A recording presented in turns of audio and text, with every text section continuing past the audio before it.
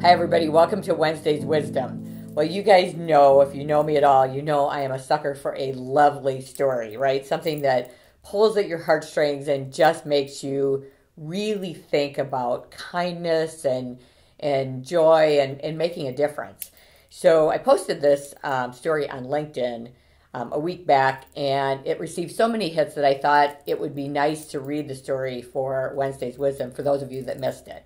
And it's a true story about a gentleman who is on Broadway. So I'll read you his story. I was on a national tour of Les Mis, and we were performing in Salt Lake City. At the time, we were doing poster sales for Broadway Cares Equity Fights AIDS. If someone donated $50, they received a poster signed by the cast. After one performance, I was in costume selling posters in the lobby. I noticed a little girl who was looking at me as if I was the Messiah. I heard her say, "Please, Mom, please, can I have a poster? Please." Her mom said no, and they walked away. It was a moment I will never forget. In my left ear, quite distinctly, I heard a little whisper. It said, "Go, Doug, go." Suddenly, without giving it any more thought, I took off in full costume outside the theater.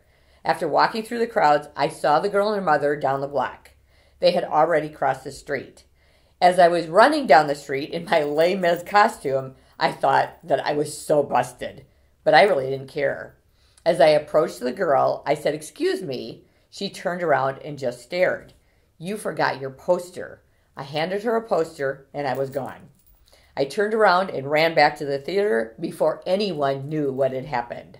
I went to the company's manager's office, and I said, "I gave away one of the posters. Here's the $50, my contribution for Broadway Cares."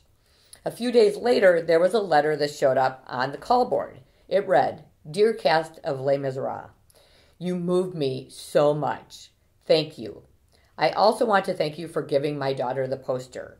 I don't know who you are, but it was a nice young man, and he was gone before anyone could say thank you. Let me tell you about my daughter. She is sick. She was not expected to live past a very young age. She always wanted to see Les Mis.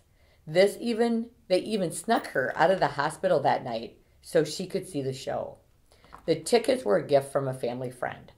I'm a single mom. Money is very tight. It broke my heart to not be able to buy her that poster. Thank you so much, whoever you are. Thank you, thank you, thank you." The whole cast was standing around weeping. I didn't say a word. 4 years later, the night before the Scarlet Pumpernickel closed, I remember being bitter. Soon, I would be unemployed again. Out of nowhere, at a stage door, I heard a little voice. "Mr. Storm?" I thought, "Oh God, who's calling me? Mr. Storm, for crying out loud." I looked down. I froze. It was that same little girl. "Hi, I knew you were in the show because I follow you on the internet. I brought you a little package. Here's a card." "Oh my gosh, how are you doing? Do you want to come in?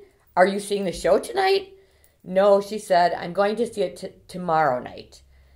I want to see the last one." I said, "Why don't you come around tomorrow before the show? I'll take you backstage." I went upstairs and started putting on my makeup.